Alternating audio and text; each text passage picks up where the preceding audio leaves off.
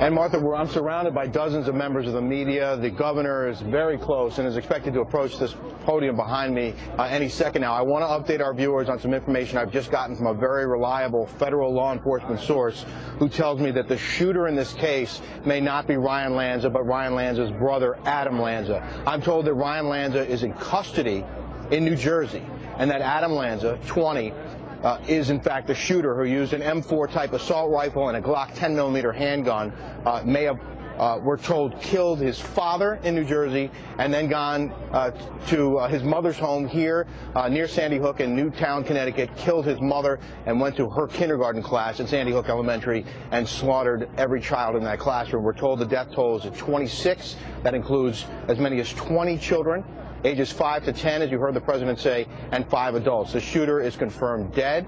I'm being told the shooter is in fact Adam Lanza, that his brother Ryan may in fact be custody. I'm also told that the 2 weapons that I just mentioned were registered to his mother. Again, we're expecting an update from the governor any minute now.